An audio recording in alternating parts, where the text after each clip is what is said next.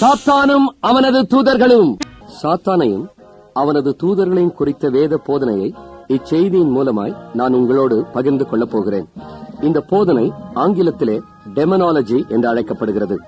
சாத்தானை குறித்தும் அவனது தூதர்களை குறித்தும் அவை கிரியை செய்கிற விதத்தை குறித்தும் அவற்றின் மேல் விசுவாசிகளுக்கு இருக்கக்கூடிய அதிகாரத்தை குறித்தும் வேதத்தில் சொல்லப்பட்டுள்ள ரகசியங்களை நாம் இந்த செய்தியில் பார்க்க போகிறோம். 1 பேதுரு 5ஆம் அதிகாரத்தின் 8ஆம் வசனத்தில் பிசாசானவனே நம்முடைய எதிராளி என்று பேதுரு குறிப்பிடுகிறார். எனவே உங்களுடைய சத்துருவை குறித்து நீங்கள் அறிந்திருந்தால் மாத்திரமே உங்கள் யுத்தத்திலே நீங்கள் ஜெயத்தை பெற்றுக் கொள்ள முடியும். பிசாசானவனை குறித்த போதனைகள் விசுவாசிகளுக்கு கடந்த நாட்களில் அதிகமாய் கொடுக்கப்பட்டதில்லை. பிசாசானவனை குறித்து அறிந்து கொள்ள விசுவாசிகளும் பயப்படுகிறார்கள். ஒரு சிலர் பிசாசின் பெயரை சொல்லவே பயப்படுகிறார்கள். இன்னும் சிலர் பிசாசு என்ற பெயரை கேட்க கூட பயப்படுகிறார்கள். ஆனால் இக்கடைசி நாட்களில் சாத்தானை குறித்தும் அவனது தூதர்களை குறித்தும் அவன் கிரியை செய்கிற விதத்தை குறித்ததுமான ரகசியத்தையும் விசுவாசிகள் அறிந்து கொள்ளத்தான் வேண்டும். வெளிப்படுத்தின விசேஷம் 12ஆம் அதிகாரத்தின் 12ஆம் வசனத்தில் பிசாசானவன் தனக்கு கொஞ்ச காலம் மாத்திரம் உண்டு என்று அறிந்து கோபம் கொண்டு உங்களிடத்தில் இறங்கினபடியால் உங்களுக்கு ஆபத்து வரும் என்று சொல்ல கேட்டேன் என்று நீங்கள் வாசிக்கலாம். 1 தீமோத்தேயு 4ஆம் அதிகாரத்தின் 1 வசனத்தில் ஆகிலும் ஆவியானவர் வெளிப்படையாய் சொல்லுகிறபடி பிற்காலங்களிலே மனசாட்சியில் சூடுண்ட பொய்யர்களுடைய மாயத்தினாலே சிலர் வஞ்சிக்கிற ஆவிகளுக்கும் பிசாசின் உபதேசங்களுக்கும் செவி கொடுத்து விசுவாசத்தை விட்டு விலகி போவார்கள் என்று பவுல் குறிப்பிடுகிறார். நம்முடைய உலகம் ஒரு கடைசி காலத்துக்குள் வந்திருக்கிறது என்பதில் சந்தேகமில்லை. பிசாசானவன் தனக்கு இன்னும் கொஞ்ச காலம்தான் இருக்கிறது என்பதனால்தான் அவன் தீவிரமாக இக்கடைசி நாட்களில் செயல்பட்டுக் கொண்டிருக்கிறான். புதிய கொள்ளை நோய்கள் வேகமாய் பரவுகின்றன. புதிய விதமான பாவங்கள் தலைவிரித்தாடுகின்றன. கொடூரமான குற்றங்களை எல்லாம் பிசாசின் வஞ்சனையினால் மனிதர்கள் செய்ய ஆரம்பித்து விட்டனர். இயற்கை அழிவுகள் உலகமெங்கும் ஏற்படுகின்றன. உலக மக்களையெல்லாம் அழிக்கக்கூடிய ஆயுதங்கள் ஆயத்தமாகிவிட்டன. கள்ள உபதேசங்களும் தீவிரமாக பரவிக் கொண்டிருக்கின்றன. கள்ள கிறிஸ்துக்கள் ஆங்காங்கே தோன்றி மக்களை வஞ்சித்துக் கொண்டிருக்கிறார்கள். காரணம், பிசாசானவன் தனக்கு கொஞ்ச காலம் மாத்திரம் உண்டு என்று அறிந்து தீவிரமாய் கிரியை செய்ய ஆரம்பித்திருக்கிறான். இக்கடைசி காலத்தில் நீங்களும் அவனுடைய கிரியைகளுக்கு எதிர்த்து நிற்கத்தக்கதாய் நீங்கள் அவனை குறித்தும் அவன் செயல்படுகிற விதத்தை குறித்தும் அறிந்திருக்கவே வேண்டும். ஒரு பக்கம் அசுத்த ஆவிகளின் கிரியை அதிகமாகிக் கொண்டிருக்க, பரிசுத்த ஆவியானவரும் தீவிரமாக இக்கடைசி நாட்களில் கிரியை செய்து கொண்டிருக்கிறார். பரிசுத்த ஆவியானவர் இந்நாட்களில் எந்த காலத்திலும் இராதவாறும் வேதத்தின் ரகசியங்களை தமது பிள்ளைகளுக்கு வெளிப்படுத்திக் கொண்டிருக்கிறார். அதன் ஒரு பங்காகத்தான் இந்த வேத போதனையும் உங்களுக்கு அளிக்கப்படுகிறது. சாத்தான் என்று சொல்லப்படுகிறவன் யார் என்பதை முதலில் பார்க்க போகிறோம். எசேக்கியேல் 28ஆம் அதிகாரத்தின் 11 முதல் 15 வரையிலான வசனங்களை வாசிக்கிறேன், கேளுங்கள்.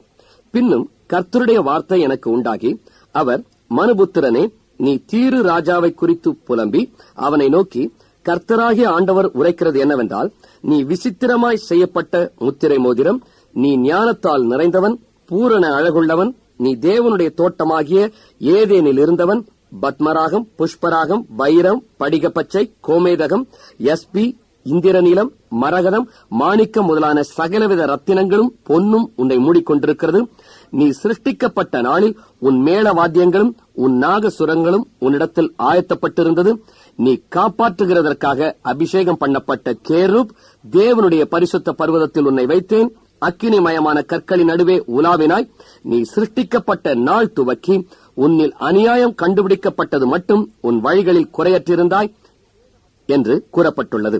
இவ்வேத வசனங்கள் தான் பிசாசானவன் எப்படி உருவானான் என்பதை தெரிவிக்கின்றன. ஆனால் எசேக்கியேல் 28ஆம் அதிகாரத்தின் முதல் 2 வசனங்களிலே இந்த அதிகாரத்திலே உரைக்கப்பட்டுள்ள தீர்க்க தரிசனம் தீரு நகரத்தின் அதிபதியை குறித்து சொல்லப்பட்டிருக்கிறது என்று நீங்கள் பார்க்கலாம். நீ மனுஷனே அல்லாமல் தேவனல்ல என்று 2வது வசனம் முடிவதை பாருங்கள். எனவே இது தீருவின் அதிபதியாயிருந்த ஒரு மனுஷனை குறித்தே சொல்லப்பட்டுள்ளது என்பது தெளிவாகிறது. அப்படி இருக்க, எவ்வாறு இந்த அதிகாரத்தின் வசனங்கள் பிசாசானவனை குறித்து கூறுகின்றன என்ற கேள்வி உங்களுக்கு எழலாம். ஆனால் அதே அதிகாரத்தின் 12வது வசனத்தில் தீரு ராஜாவை குறித்து தீர்க்க தரிசனம் உரைக்கப்படுகிறது. யார் இந்த தீரு ராஜா? அவன் தேவனுடைய தோட்டமாகிய ஏதேனில் இருந்தவன் என்று 13ஆம் வசனத்தில் சொல்லப்படுகிறது.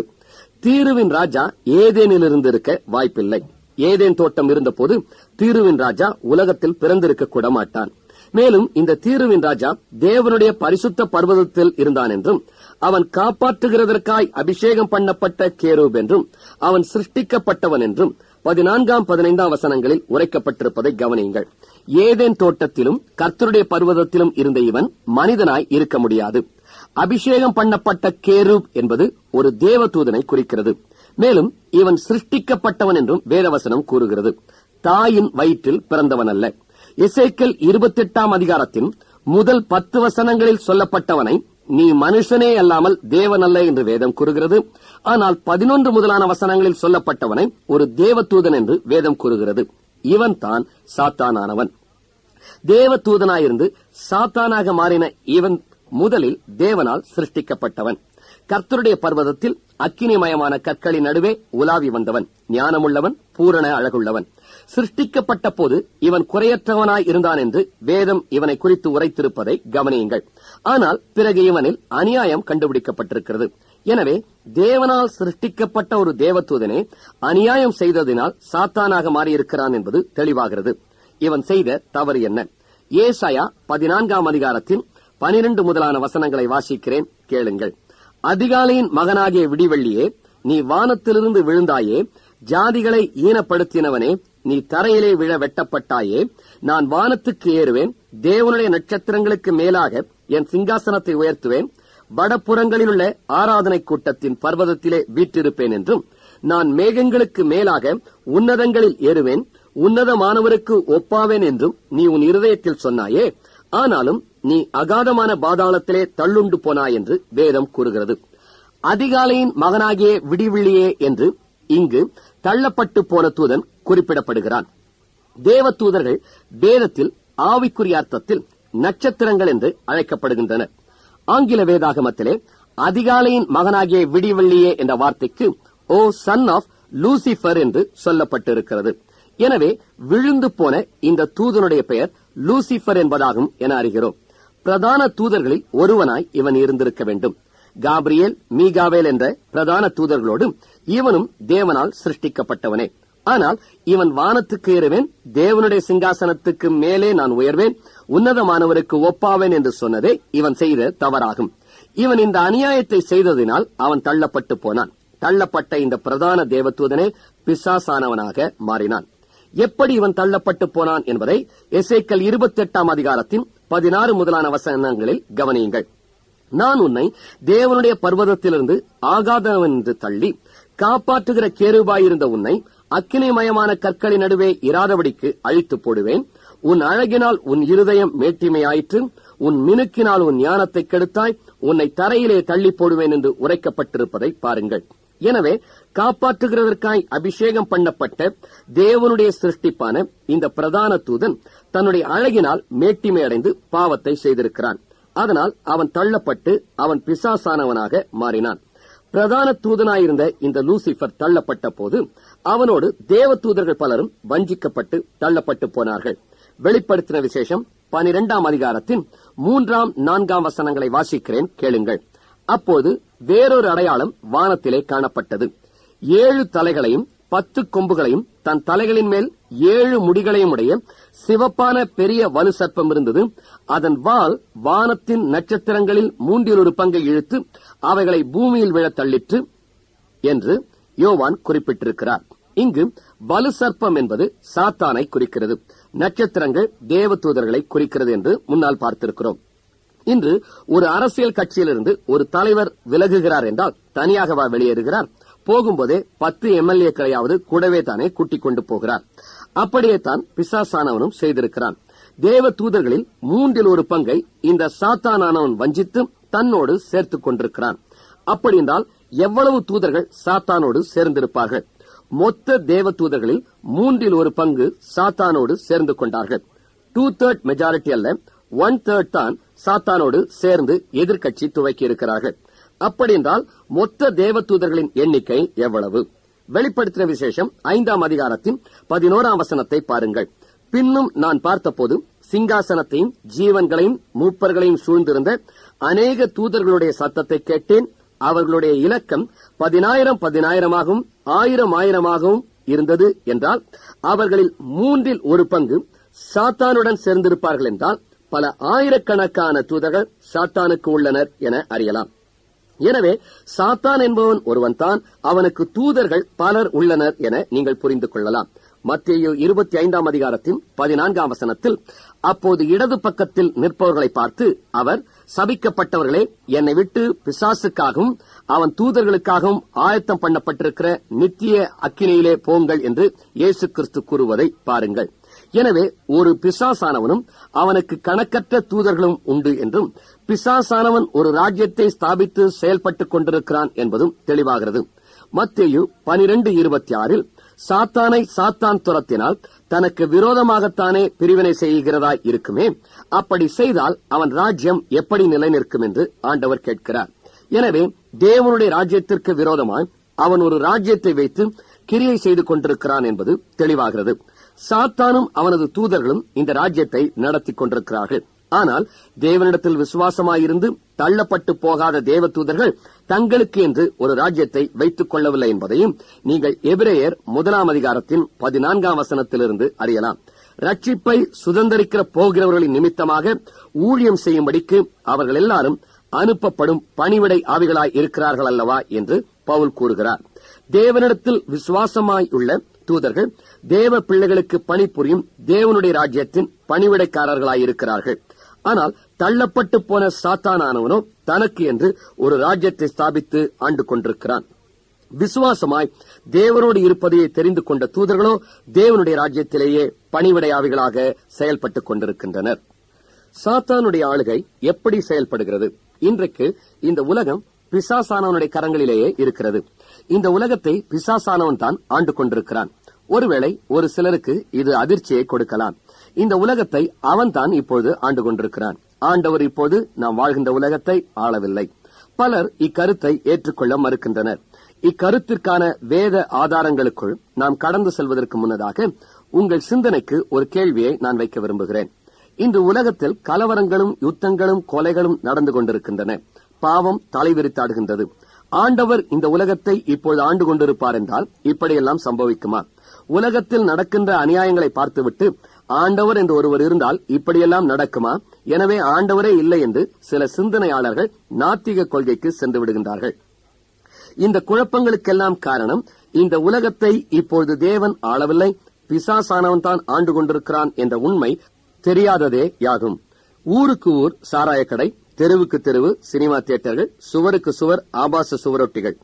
தமிழகத்தில் மிக சிறப்பாய் நடக்கும் 2 பிசினஸ்களில் ஒன்று சாராயக்கடை, 2வது லாட்டரி சீட்டு.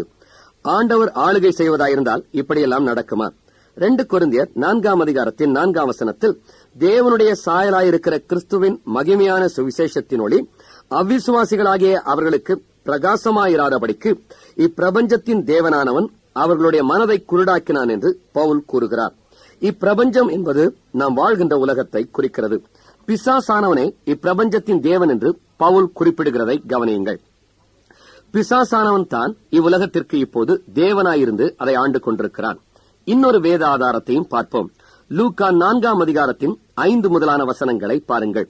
பின்பு பிசாசு அவரை உயர்ந்த மலையின் மேல் கொண்டு போய் உலகத்தின் சகல ராஜ்யங்களையும் ஒரு நிமிஷத்திலே அவருக்கு காண்பித்து, இவைகள் எல்லாவற்றின் மேலும் உள்ள அதிகாரத்தையும் மகிமையும் உமக்கு தருவேன், இவைகள் எனக்கு ஒப்புக் கொடுக்கப்பட்டிருக்கிறது, எனக்கு இஷ்டமானவனுக்கு இவைகளை கொடுக்கிறேன், நீர் என்னை பணிந்து கொண்டால் எல்லாம் உம்முடையதாகும் என்று சொன்னான் என்பதாக நீங்கள் வாசிக்கலாம். உலகத்தின் ராஜ்யங்கள் எல்லாம் தனக்கு ஒப்புக் கொடுக்கப்பட்டிருக்கிறது என்று சாத்தான் கூறியதை இயேசு கிறிஸ்து இந்த இடத்தில் மறுக்கவில்லை என்பதை கவனியுங்கள். இயேசு கிறிஸ்து உலகத்தின் ராஜ்யங்கள் எல்லாம் உன்னிடத்தில் அல்ல, என்னிடத்தில் தான் அவை இருக்கின்றன என்று சொல்லி அவர் அந்த சோதனையை மேற்கொள்ளாமல், எனக்கு பின்னாக போ சாத்தானே, உன் தேவனாகிய கர்த்தரை பணிந்து கொண்டு அவர் ஒருவருக்கே ஆராதனை செய்வாயாக என்று எழுதியிருக்கிறது என்று சொல்லித்தான் அவனை கடிந்து கொள்ளுகிறார்.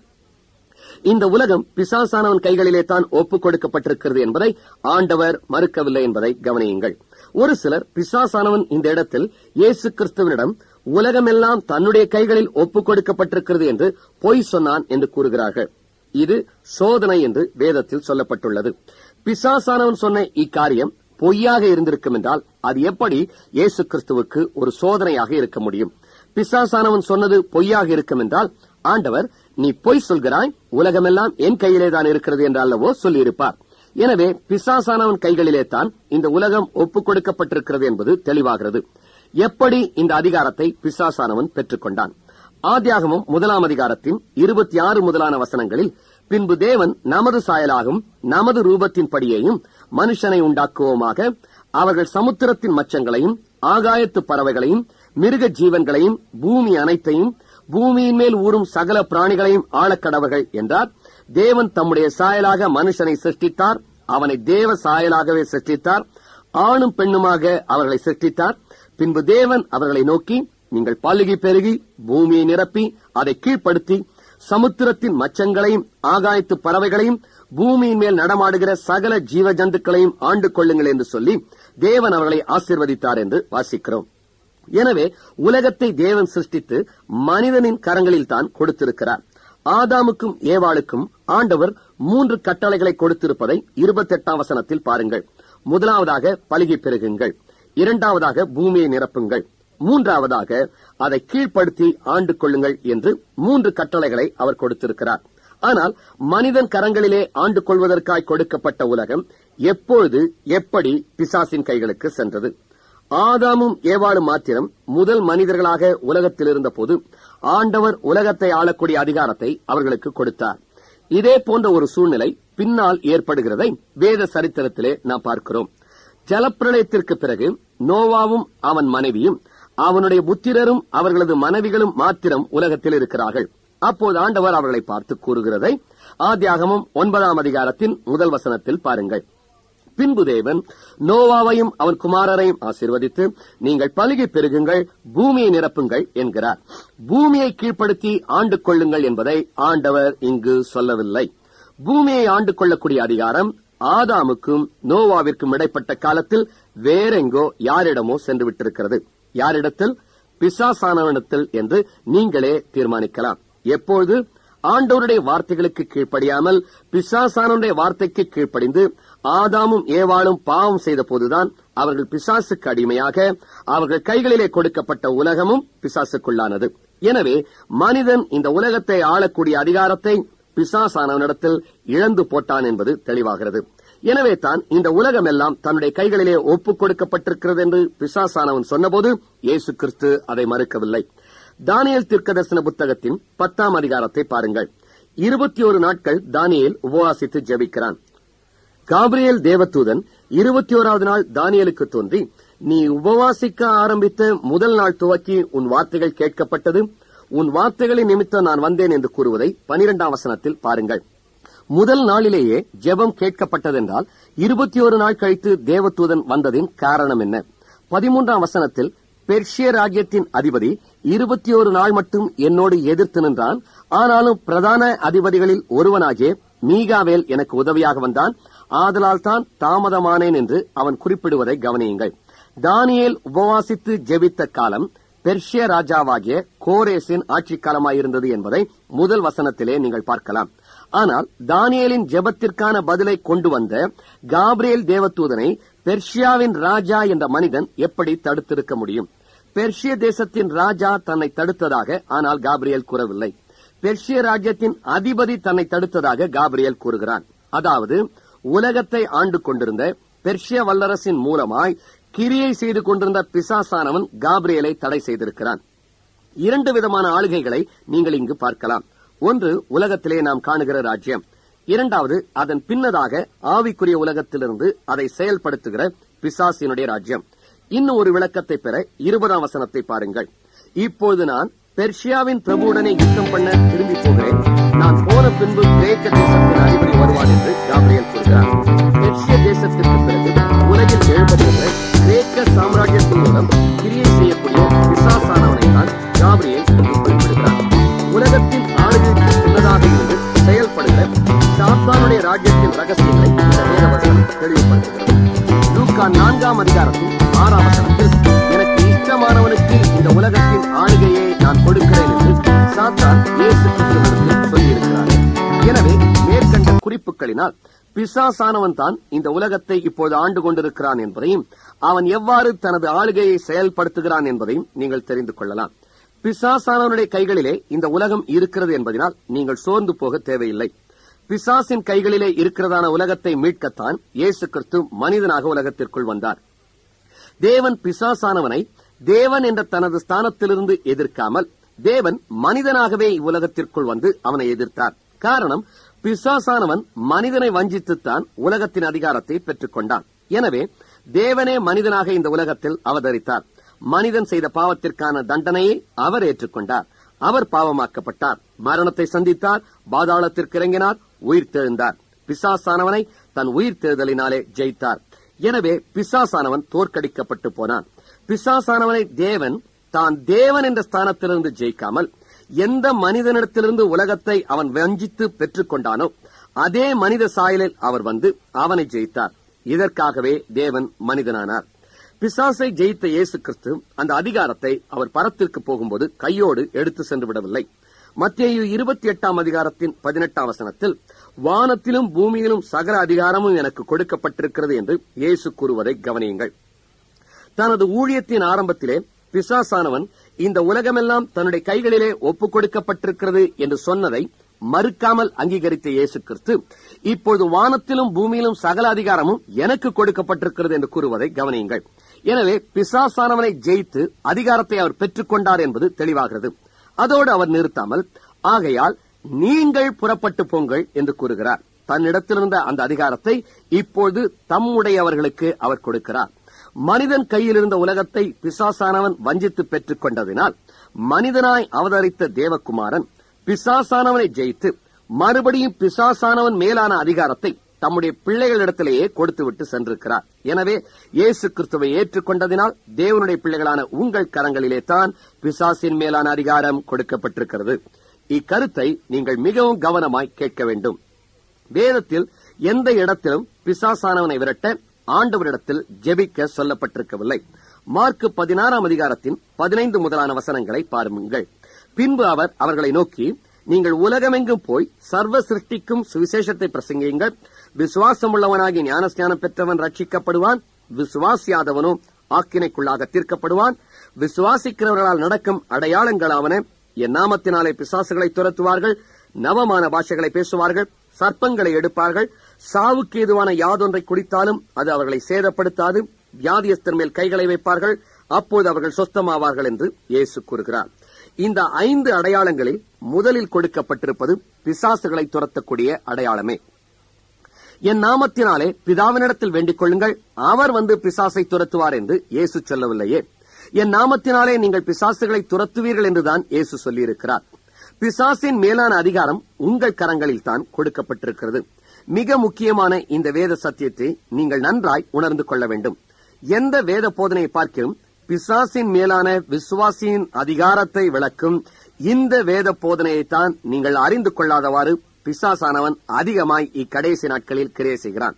யாக்கோபு 4 அதிகாரத்தின் 7 வசனத்தில் பிசாசுக்கு எதிர்த்து நில்லுங்கள், அப்போது அவன் உங்களை விட்டு ஓடி போவான் என்று சொல்லப்பட்டிருக்கிறது. யார் எதிர்த்து நிற்க வேண்டும்? ஆண்டவர் உங்களுக்காய் எதிர்த்து நிற்பார் என்று சொல்லப்பட்டிருக்கிறதா? பேதுரு எதிர்த்து நின்றால் பிசாசு ஓடி போவான் என்று சொல்லப்பட்டுள்ளதா? நீங்கள் எதிர்த்து நிற்க வேண்டும் என்றல்லவா சொல்லப்பட்டிருக்கிறது. 1 பேதுரு 5 அதிகாரத்தின் 9 வசனத்தில் விசுவாசத்தில் உறுதியாயிருந்து அவனுக்கு எதிர்த்து நில்லுங்கள் என்றும் பேதுரு கூறுகிறாரே. பவுல் பிசாசுகளை நன்றாய் விரட்டுவதாக நான் கேள்விப்படுகிறேன், எனவே பிசாசு தொந்தரவு இருந்தால் பவுலை கூப்பிடுங்கள் என்றார் பேதுரு கூறுகிறார். எபேசியர் 4 அதிகாரத்தின் 27 வசனத்தில் பிசாசுக்கு இடம் கொடாமல் இருங்கள் என்று பவுல் கூறுகிறார். பிசாசுக்கு இடம் கொடாமல் உங்களால் இருக்க முடியும் என்றால் பிசாசின் மேலான அதிகாரம் உங்களிடம் தானே இருக்கிறது என்றாகிறது. இன்று விசுவாசிகள் பிசாசு என்றாலே பயந்து விடுகிறார்கள். அவன் மேலான அதிகாரம் தேவனுடைய பிள்ளைகளாகிய உங்கள் கையிலே இருக்கிறது என்பதை நீங்கள் அறிய முடியாதவாறு பிசாசானவன் உங்கள் கண்களை மறைத்துக் கொண்டிருக்கிறான். உங்கள் அதிகாரத்தை நீங்கள் தான் செயல்படுத்த வேண்டும். பிசாசை விரட்ட ஆண்டவரிடத்தில் ஜெபிக்க தேவையில்லை. இயேசு கிறிஸ்து, பேதுரு, பவுல், யாக்கோபு என்ற 4 பேருடைய வார்த்தைகளினால் இக்கருத்து உறுதிப்படுத்தப்படுவதை நீங்கள் இப்போது பார்த்தீர்களே. செயல்படுங்கள், வெற்றி உங்களுடையதே. பிசாசானவன் மேலான அதிகாரம் நம் கையிலே என்றால் நம்முடைய எதிராளி எப்படி செயல்படுகிறான், அவனுடைய தந்திரங்கள் என்ன என்பதையெல்லாம் இப்போது நாம் பார்க்க போகிறோம். எபேசியர் 6 அதிகாரத்தின் 11, 12 வசனங்களை பாருங்கள். நீங்கள் பிசாசின் தந்திரங்களோடு எதிர்த்து நிற்க திராணியுள்ளவர்களாகும்படி தேவனுடைய சர்வாயுத வர்க்கத்தையும் தரித்துக் கொள்ளுங்கள். ஏனெனில் மாம்சத்தோடும் இரத்தத்தோடும் அல்ல, துரைத்தனங்களோடும் அதிகாரங்களோடும் இப்பிரபஞ்சத்தின் அந்தகார லோகாதிபதிகளோடும் வானமண்டலங்களில் உள்ள பொல்லாத ஆவிகளின் சேனைகளோடும் நமக்கு போராட்டம் உண்டு என்று பவுல் கூறுகிறார். உங்களுக்கு போராட்டம் மாம்சத்தோடும் இரத்தத்தோடும் அல்ல என்று பவுல் கூறுவதை கவனியுங்கள். இன்றைக்கு நாம் மாம்சத்தோடும் இரத்தத்தோடும் தான் போராடிக் கொண்டிருக்கிறோம். மாம்சம் இரத்தம் என்பது மனிதர்களை குறிக்கிறது. நம்மை விரோதிக்கிற மனிதர்களுடன் தான் நாம் போராடிக் கொண்டிருக்கிறோம். ஆனால் மாம்சத்தோடும் இரத்தத்தோடும் நமக்கு போராட்டமில்லை என்று பவுல் கூறுகிறார். ஆனால் அவர்கள் மூலமாய் கிரியை செய்கிற பிசாசோடு தான் உங்களுக்கு போராட்டம் உண்டு. அந்த பிசாசின் மேல் அதிகாரமும் உண்டு. அந்த போராட்டத்தில் உங்களுக்கு வெற்றியும் உண்டு. துரைத்தனங்களோடும் அதிகாரங்களோடும் இப்பிரபஞ்சத்தின் அந்தகார லோகாதிபதிகளோடும் வானமண்டலத்திலுள்ள பொல்லாத ஆவிகளின் சேனைகளோடும் என்று 4 பிரிவாகிய பிசாசின் கூட்டத்தை குறித்து பவுல் இங்கு குறிப்பிடுவதை கவனியுங்கள். ஒரு போலீஸ் படை எப்படி செயல்படுகிறதோ அதுபோல பிசாசானவன் தன்னுடைய ராஜ்யத்தை அமைத்து செயல்படுகிறான். Sub inspector, inspector, circle inspector, DSP என்பது போல முதலாவதாய் துரைத்தனங்கள், இரண்டாவதாய் அதிகாரங்கள், மூன்றாவதாய் இப்பிரபஞ்சத்தின் அந்தகார லோகாதிபதிகள், நான்காவதாய் வானமண்டலத்திலுள்ள பொல்லாத ஆவிகளின் சேனைகள் என்று 4 பிரிவாக இவை செயல்படுகின்றன.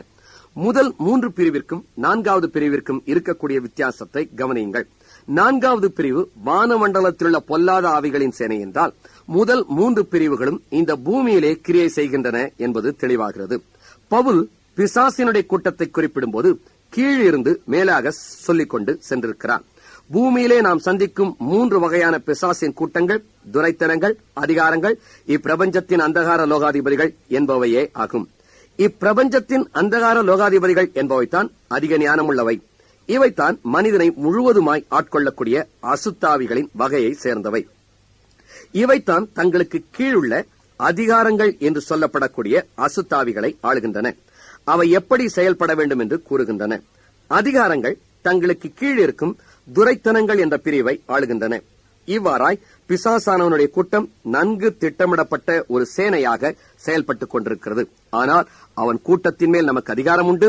அவன் தோற்கடிக்கப்பட்ட சத்துருவே. பிசாசானவன் ஒரு திட்டமிடப்பட்ட அமைப்பாய் செயல்படுவது மாத்திரமல்ல, அவன் ஞானமுள்ளவன் என்பதையும் அறிந்து கொள்ளுங்கள். தள்ளப்பட்ட தேவதூதனான அவன் தனது ஸ்தானத்தை இழந்து விட்டானே தவிர அவன் தன்னுடைய ஞானத்தை இழக்கவில்லை. எசேக்கியேல் 28 அதிகாரத்தின் 12 வசனத்தில் அவன் ஞானத்தால் நிறைந்தவனாயிருந்தான் என்று குறிப்பிடப்பட்டுள்ளது. ஆனால் எசேக்கியேல் 28 அதிகாரத்தின் 17 வசனத்தில் அவன் தன் ஞானத்தை கெடுத்துக் கொண்டான் என்று சொல்லப்பட்டிருக்கிறது. கெட்டுப்போன ஞானம்தான் தந்திரம் என்பது. பவுல் அவனுடைய தந்திரங்கள் நமக்கு தெரியாதவைகள் அல்லவே என்று 2 கொரிந்தியர் 2 அதிகாரத்தின் 11 வசனத்தில் கூறுவதை பாருங்கள். பிசாசானவன் தனது ஞானத்தை கெடுத்துக் கொண்டான் என்று எசேக்கியேல் 28:17 பார்த்தோம். தனது ஞானத்தை தவறாய் அவன் உபயோகிக்க ஆரம்பித்து விழுந்து போனான். இன்றைக்கும் தனது ஞானத்தை தவறாய் அவன் பிரயோகித்துக் கொண்டிருக்கிறான். எனவே பிசாசானவன் தந்திரம் உள்ளவன் என்பது தெளிவாகிறது.